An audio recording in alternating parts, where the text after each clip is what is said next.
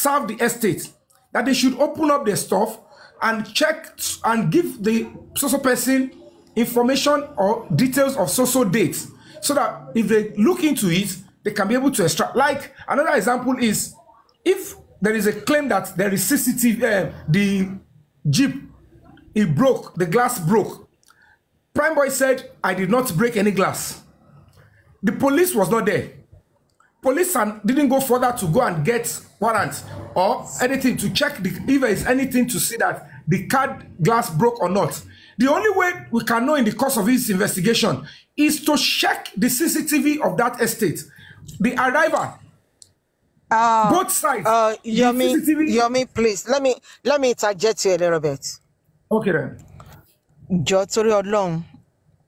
These are strategies. Do not tell all these strategies. Keep this strategy. No. Let me finish. Keep all these strategies. Keep it in the office. Keep it on the book. Okay. And another thing to feedback up again is this: whatever anything you want to do, either you are hiring more legal personnel or whatever, let the Baba Mohbad's legal team let them know. Let Baba Mohbad know. Toba ti sọ fún ẹ pé okay, you can go, because initially separate. You and these people, you and the Baba Mohbad and the legal team, when they say it's okay, when they authorize you, so you can go ahead and do it, then we will support you, like I said. But anything to I know you are fighting, rigorously to bring us to justice. Okay, we appreciate you for that. But everything and anything you want to do, let them know, and when they authorize you, come back here. If nobody supports you, we here, we will support you. You have 15 seconds to accept. Thank you. You have 10 seconds to accept. But our strategies here,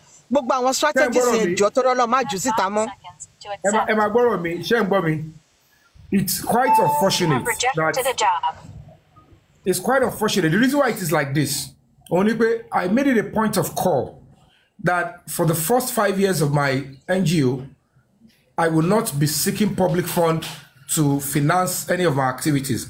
Normally on a good day. Yomi, we will support you. Don't tell me, hold on.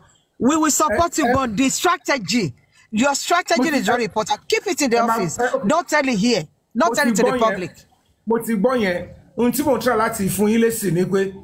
If as an NGO, is Yomi Fabiyi, if an NGO is going to come into a case, get to me, what we will do is that we will go into the matter and represent fully, not because we want to be puppets to anybody. It's not pride. Anybody can sabotage. If you're telling me, if I want to work with them directly, I don't need to do anything. If they want me to work with them, they should come and meet us. Or if you want to work with them, Yomi, one more time.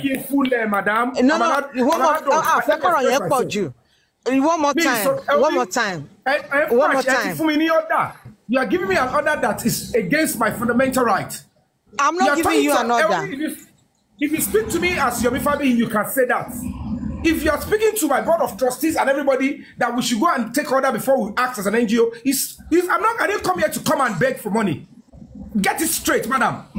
He asked me to come and explain what I want to do. The core of the matter is, if people are going to support my NGO, we will do our own operation. We will go to court. We will fight for Mohbad in our own way. If our movement aligns with the Mohbad family, so be it. But if they don't approve it, approve what? It's about this particular Ashiri Matu. What do I do with Yomi, that? Yomi, no matter what,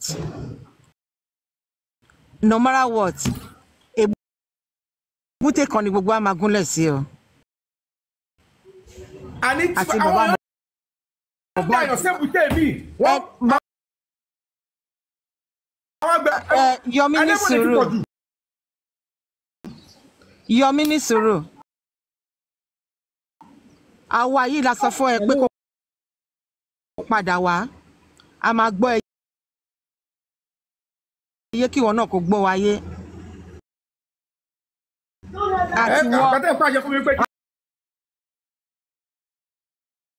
àti wọ́n ní sùúrù kò gbọ́ mi dáadáa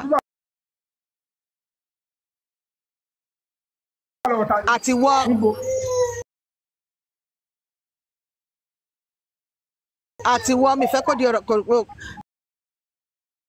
àti wọ́n àti we will continue and I will deliver on this mandate. It is my constitutional right. Mohbad is my friend, he's my colleague, he's an entertainer. What is, I will do it, but I should commit a crime. Yomi, here on this platform, you listen to us, not only me, listen to us.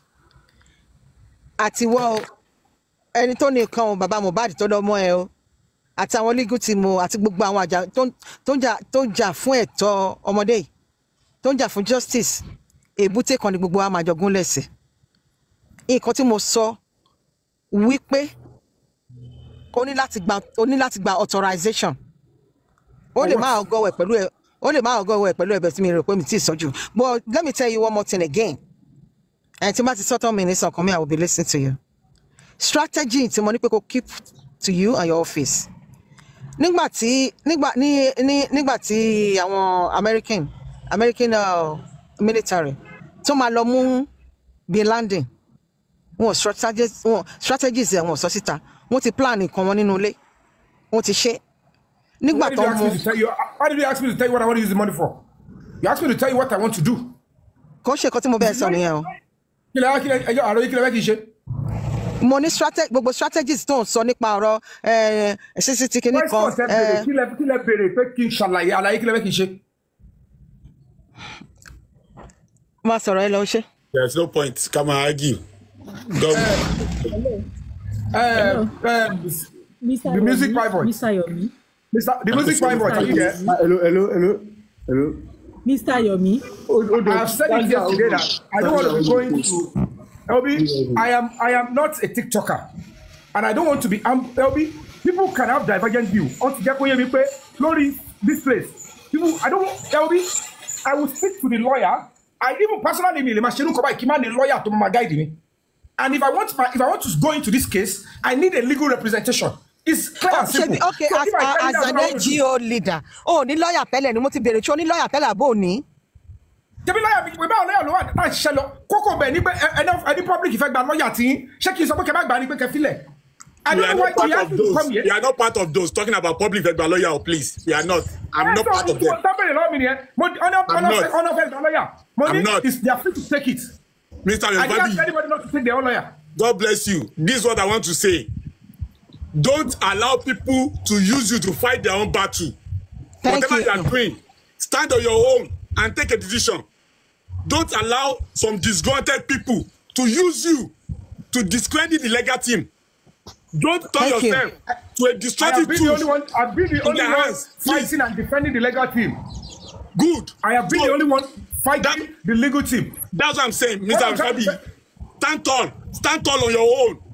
Let people know that you have made your decision, and that's what you are doing. Don't let it look as if some platform are pushing you into the wrong direction, please. That's what I want to tell you, sir. Can I ask you a question? So possible can struggle as a body? Come on, legal representation. No, it's not possible at all. Of course, you deserve to have one. Platform. Come and they will, if you want to tell them, they'll say, what do you want to do? And if you don't tell them, and if you are economical with the truth, I want to and I want to be, I will be the operation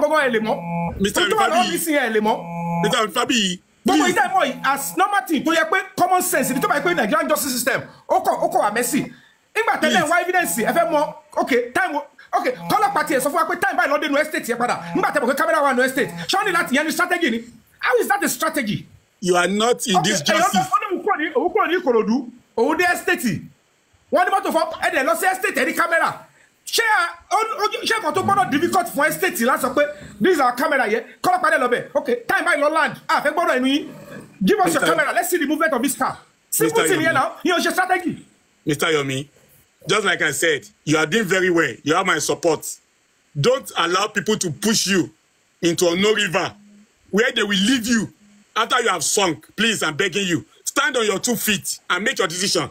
There are some platforms that they are here to pursue their own personal interest. I'm telling you, and I spoke to you the last time. I'm not aware of that. When you came up. Brother, I'm not aware of people's personal interest. Are pursuing personal interest. I'm telling you, even though you don't announce, you can take it, you might not take it. But that's the truth.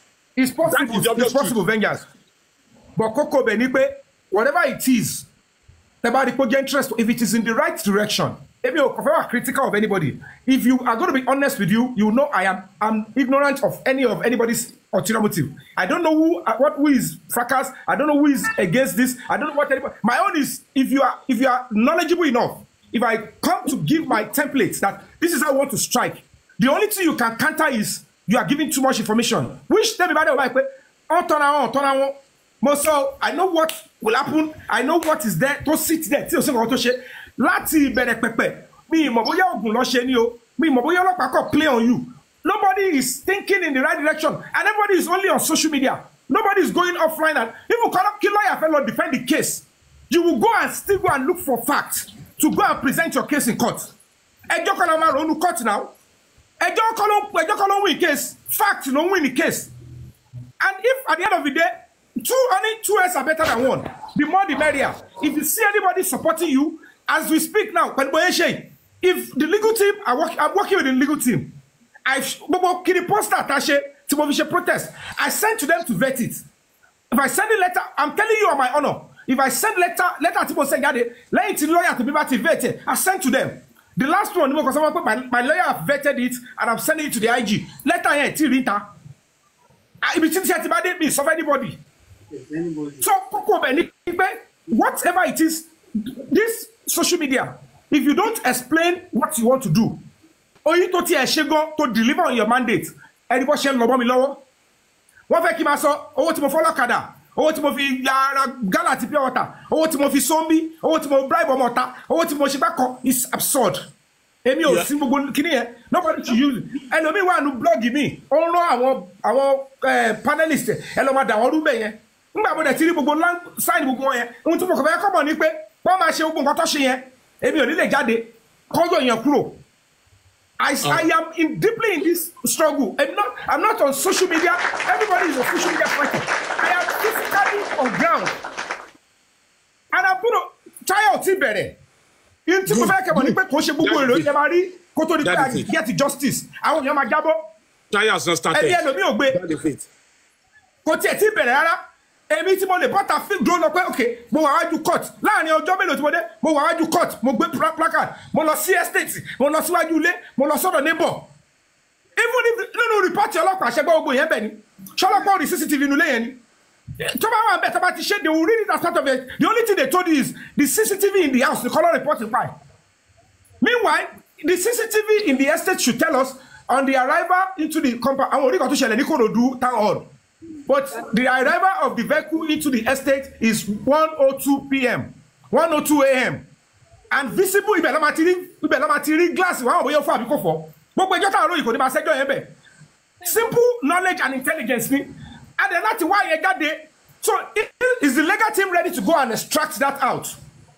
Tí legal team ọ̀gá yẹn advice àwọn no so be it. Everybody should be open for advice. And no any problem pẹ̀lú any legal team. Mr. Yomi Fabiyi. Suggestion negative one, but I know it is okay. You can have it. But when you can't believe that somebody share with it, me really put us on anyway. Yomi Fabiyi call. Nothing can buy me. Oh, mo ṣe tọ àwọn nǹkan tí mo lè sọ jáde. Kí ọkọ bá believe pé Yomi ti lọ kọ̀rọ̀, ó ti rí àṣírí kan. Ó wá pè mí sí corner. Kọ́ lè mọ̀ pé ẹ má wá sọ́dọ̀ mi, ẹ má wá bribe mi. Ẹ má dé tó bá ti test mi pé Yomi, let me see you. How can we die this case? Má pariwo ẹ síta. I am not interested in any dirty money. Mo ṣe tètè sọ jáde kò sáyé. Wọ́n ní pé Yomi ẹja ìṣe corner. Ẹ má wá mo ti sọ. This is social media ẹ̀rọ ti pọ̀ jù. So pé wọn ní ti dá ẹ̀pà sáàrin àlìkíámọ̀ báyìí ó wà. So ọ̀rọ̀ mi ti máa ń gbọ́ngàn máa wọ báyìí pé on top which level. Mi lè fọ́ fẹ́ anybody o gbogbo àjọ nẹ́jẹ̀ lọ́rùn àjọjọ́ ọmọ Nàìjíríà ni ẹ gbàgbé acting ní fíìmù ẹni tó bá mọ̀ kó ń worúkọ tó máa bàjẹ́ kó worúkọ ìdílé ẹ̀ kó lọ bàjẹ́. nǹkan tí yóò fún mi kò lè gbá o. Mr. Yomi, I remember the last time we spoke together on one of the platforms. You said I was hyping you. I know that you are Agogumatidi. I know that you are not scared of anyone. I know that nobody can bully you. And I'm with you on that stand. I know what you carry. And I know the value you carry. Do you understand? I know that one for sure. What I want to say is this. Just like somebody has said, there are two things that make people to be disgruntled in justice for Mohbad. Number one, they want updates and information. And the opposing team are using this information before the plan is executed. Number two, some people are interested in personal interest. I will still say it again. Those are the two things that are spoiling justice for Mohbad. So, Mr. Yomi, just like you said, continue to do what you are doing. You say you need a legal team on your own. Make a decision, not as a result of somebody saying they want a public lawyer. That's why I said, stand on your own, take a decision, and stand by it. Because many people that are talking about public lawyer, because they are not private to information and they want the update, that's why they are pushing for it. That's the truth of the matter. Yeah. I know many people don't want to tell you this, but I, Vengeance, I'm telling you the truth. I don't care who drag me. I'm a man of the truth. I'm very clear. God bless you. God bless you, Mr. Yomi. God bless you. Thank you very much. Anybody that believes in me, that want to support what I am doing, I will only appeal. Emma Berry, báwo ló ṣe fẹ́ ṣe, convince wa mo, le bèrè lọ́wọ́ Amnesty International báwo ló fẹ́ ṣe. Ní bèrè lọ́wọ́ Human Rights Watch báwo ló fẹ́ ṣe. If you think there is that credibility, give it to it. Torí pé tẹ́ bá fi lè ràn mí lọ́wọ́ for anything, tẹ́ bá ní okay o, èló ló sọ fún kada, èló ló sọ fún security bá tó fẹ́ wọlé, èló ló sọ fún fanfantora, èló ló sọ fún pátákùpá, èló ló sọ fún ogi tó mú, gbogbo yẹn máa padà dúpẹ́ ẹ̀fẹ́ kọ́ fún ọ̀yàn jẹ́. Awo kì í ṣe bàbá yẹn nígbà yìí láti support, do it voluntarily without question. Mo ní orúkọ tí mo fẹ́ protect. But pé èèyàn kan fẹ́ gbórúkọ mi gbóná pẹ̀lú irọ́, pẹ̀lú blackmail, tí mo dẹ̀ rí pé nǹkan tẹ́ fẹ́ máa ṣe nẹ̀ tí ò sí lórí òótọ́, àjọ bẹ̀rẹ̀ fíìmù ni o. Wọ́n máa mọ̀ pò lè mi, àná dè dúró lọ. Ẹ wo bí mo ti jà wọn jà sẹ́yìn. Nígbà tí ìlú lọ báyìí, mi dúró báyìí. Òótọ́ yẹn padà wá bá mi tí mo dúró sí. Gbogbo àwọn tó ṣèkà wọ́n ti yá dànù. Nítorí pé whether I'm good or fake, government lójú tèmi can make mistakes. And I will stand and make sure the government correct themselves where necessary. I have chosen that I want to stand by what is right. Mo ti ṣe fíìmù débi tó lápẹ̀rẹ̀ wọn bá tèmi. Màá ṣe fẹ́lẹ́fẹ́lẹ́ gbẹ kan, mo fẹ́ give back to the society. Láti jọ́ tí mo dẹ̀ ti rìn for almost 40 something years. Ṣáà ní gbọ́kọ́ sọ pé wọ́n jí omi kan orúkọ ìbárúkọ ń bẹ̀. Àti ṣẹgbẹ́ àti ewu ẹ̀. So lábẹ́ bó tilẹ̀ hùn kórí, whatever the case may be, the truth will still prevail. Níjọ́sí tó ń gbéra, wọ́n ní bàbá Ìjẹ̀ṣà life imprisonment. Wọ́n ṣe gbá kan, gbogbo nǹkan tẹ́bí wọ́n ayé sọ pé òótọ́ lélẹ̀ ẹ̀ ṣe káyé ni. I stood my ground. Kí ló ṣẹlẹ̀? Bàbá dìde, that man will be charged for sentenced to life imprisonment. And we're still ọtí yọ ogbó nǹkan sí. Wọ́n ní sí ìránṣẹ́ sọ pé kò gbọ́mọ̀ sùn, kò ṣe kinní kan, kò fi kọ́kọ́rọ́ ṣe, wọ́n ti yọ gbogbo ẹ̀. Lápìl. And we are going to the Supreme Court. But I don't want to delve into that. Because until you finish and come up with your result, nobody will believe you. So at the end of the day, it's a different ballgame. Human rights is not for victim only. It's for even the defendant and you, the members of the public. Mo kàn sọ ní pé tó bá sọ, ó lè má dùn máwọn kan nú. Wọ́n lè rò pé that public lawyer might want to outshine lawyer Baba. Call back discredit wọn. Le be mi bi ti ma ti discredit legal team Baba. I will never do that. But if the other side, if they say it to you as a human rights consultant and ambassador, you are representing human rights. And do they have right to take it? Check you was a most suspect one of fish kakoni, Kiwani, but shake he's still going to come back and haunt me. Or Japada, me go to buy yourself. And I need to assure you, if people talk about not me so achieve results. You need get 50-50 kobo. Let the public show their workings on it as well. Because the public has interest. At I want you. Elomi to know I want to the case. Elomi to lose the share. Elomi ma keba ori ma for. Imba ti case koko shele for 3 good days. Me o listen. Yes. gbogbo orun post mi ìrọ̀bẹ́ àbúrò 4 hours ó gbé ọmọ yẹn sínú ilẹ̀ báyìí èmi àtẹ̀yàn kọ́ wà lórí fóònù a máa wà lórí fóònù látàn wọ́n máa tó jí máa wọ̀ rí aṣọ possible ṣá máa tún gọ́gù gbogbo nǹkan biology mo lọ gọ́gù tí mi ò tiẹ̀ mọ̀ tẹ́lẹ̀ láì ṣe lọ́ọ̀yà kí ló máa ṣẹlẹ̀ biology tó bá gbéyàn sínú ilẹ̀ ṣókò lè mí kọ́ lọ́ fúnlẹ̀ àṣemọ̀ tọ́ra mi àṣekò ní padà dìde.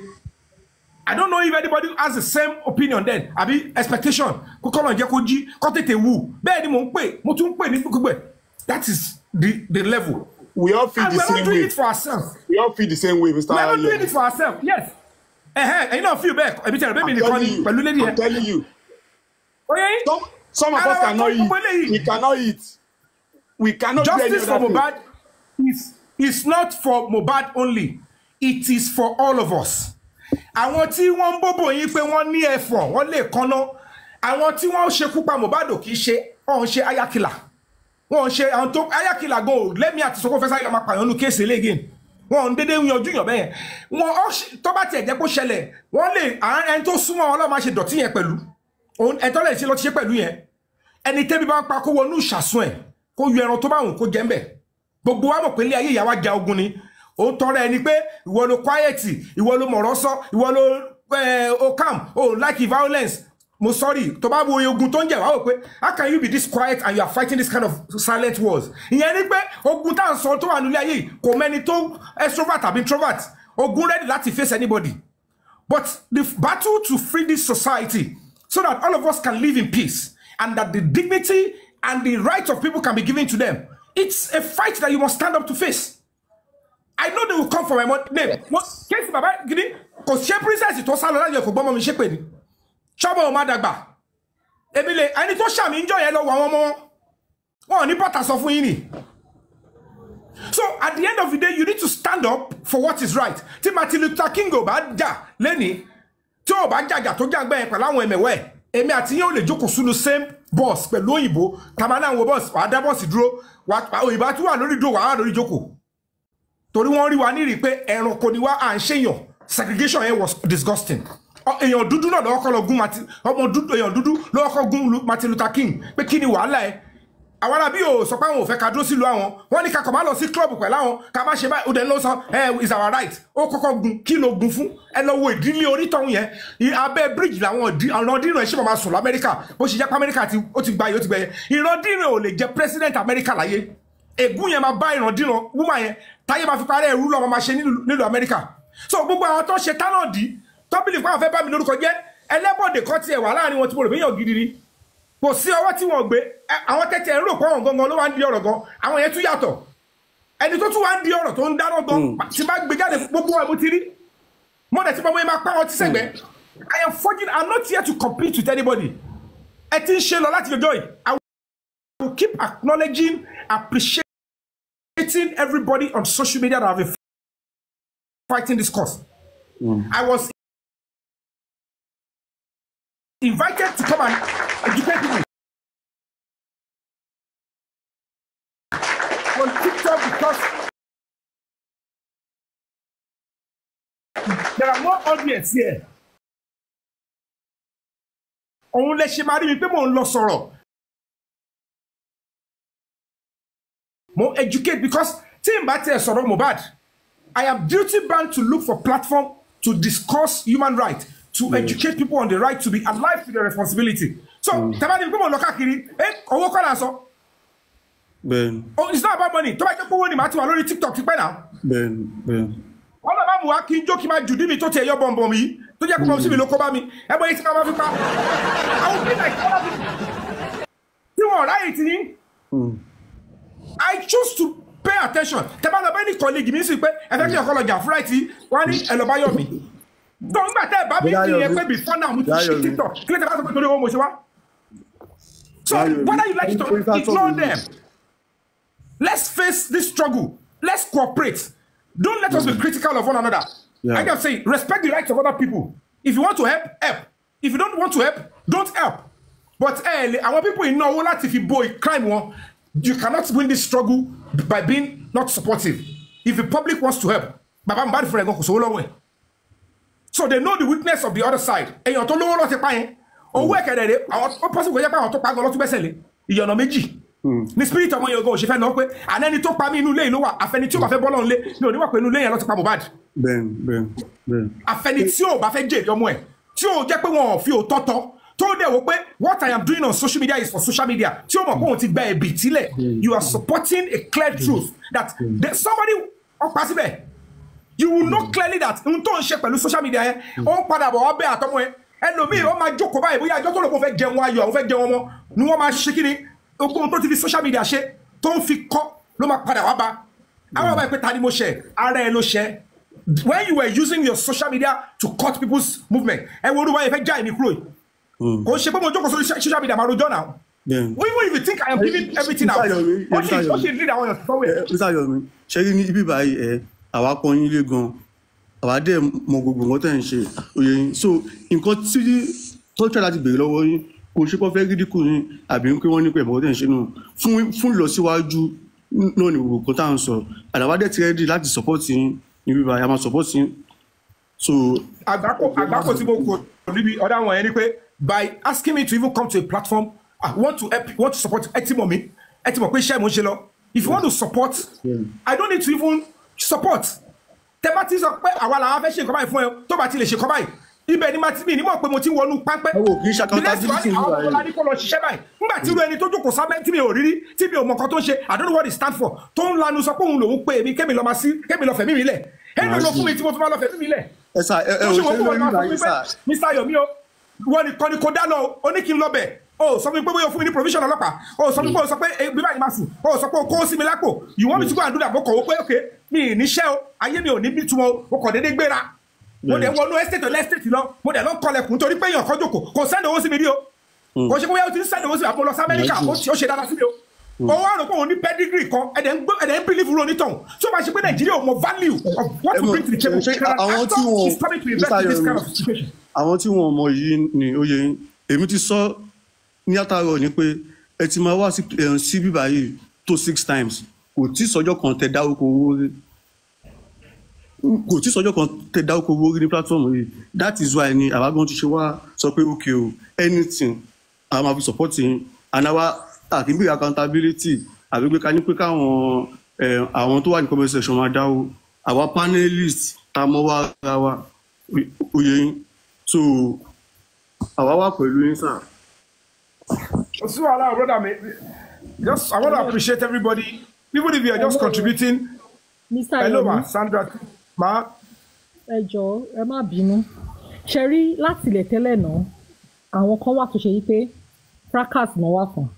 Àwọn kan wà tó ṣe yí pé anti-justice ni wọ́n. Ẹ kàn máa ṣe bí bóyá wọ́n fight fún justice wọn. Bẹ́ẹ̀ ṣe rí nǹkan tèmi máa sọ fún yín, Mr. Yomi, ni wípé ẹ jọ̀ọ́ gbogbo anything tẹ́ bá ń rí.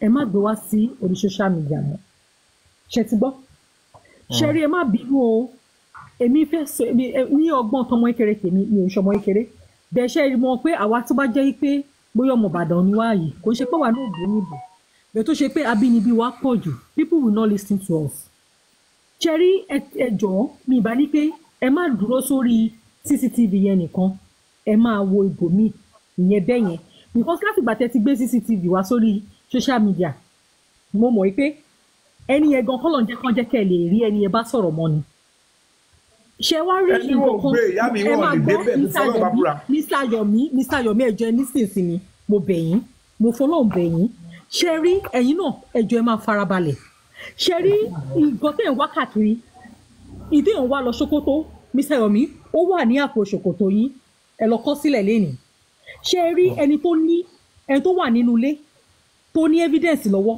ó wà o tó dé ready láti sọ̀rọ̀ ẹ lọ kọ sílẹ̀ lẹ́nìí ó wà but ó ń gbogbo àwọn platform yẹn káàkiri ta ló ní sùúrù ta ní ara ẹ̀ balẹ̀ ta ni kò kí ń ṣe anti-justice ní tó ń wá kiri nìyẹn o. ó yẹ. nígbà tẹ́yìn ti jáde àti wò yí pé òkè àti rí ẹnìkan but now á wò yí pé ẹnì yìí Mr. Yomi ẹ̀yin méjì ló wà lọ́wọ́ ẹ̀ ẹ̀yin méjì ni ṣé rí gbogbo nǹkan tí wọ́n ṣe yẹn gbogbo tó ṣe yẹn èṣù ní wọn nǹkan tí ẹ fẹ́ gbà wọ́n fẹ́ dànù mọ́ yín lọ́wọ́ ni o it's like mi ìmọ̀ báwọn Christian ṣe máa ń sọ̀rọ̀ yẹn wọ́n á ní kéèyàn ti lọ gbàdúrà kọ́lọ́n ti gbàdúrà ẹ̀ kí èṣù kan ti wá lọ dúró lẹ́nu ọ̀nà tó kó fẹ́ gbáre yẹn dànù òun ni gbogbo dragging wèrè tó ń ṣe yẹn o ẹ má jẹ́ kó gbáre ọwọ́ yín dànù o ṣé ẹni tó ní kíní yẹn lọ́wọ́ ó wò yín ẹ fi ara balẹ̀ gan. sẹ́yìn lórí tán ká sọ̀rọ̀ ń kọ̀rọ̀.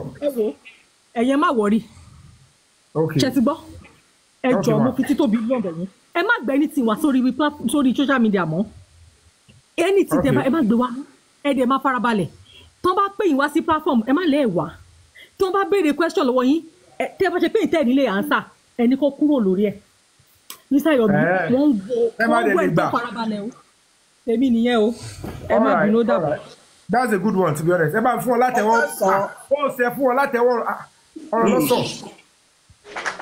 Ẹ káàsán ẹ wo Mr. Yomi.